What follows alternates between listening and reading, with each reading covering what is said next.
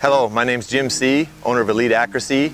Today we're going to do a three-part video series on how I shoot off a Barricade with Precision Rifle TV.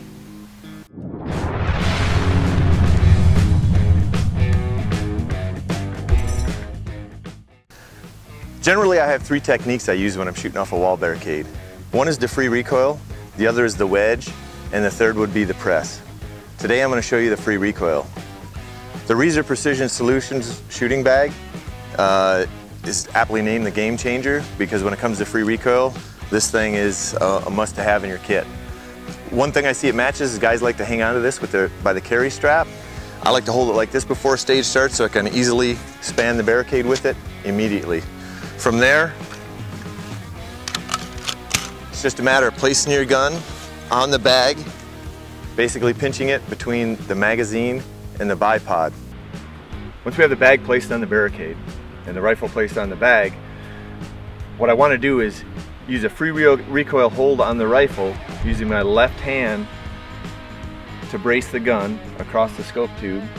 My left forearm is actually braced onto the barricade, and that's going to support my body and help my upper body to keep from moving back and forth in a windy condition or just my natural wobble.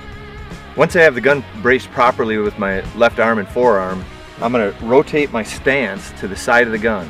I don't need to put any shoulder or cheek pressure on the gun. So basically what I'm going to do is acquire the target in the scope, close the bolt on the target, just jiggle the gun a little bit and you'll get it to set on the target. In this case we're shooting at an 8-inch target at 400 yards. I need about a half a mil of wind. And then basically let the left arm do all the work, come in here and squeeze the trigger. Reposition the gun on target, we're there. Good trigger squeeze. That's it, that's basically the free recoil. One of the pitfalls of the free recoil is I see a lot of guys want to go back to their old technique where they start to shoulder the gun and they kind of get this kind of goofy little stance like this where they're half shouldering the gun and trying to brace with their left hand.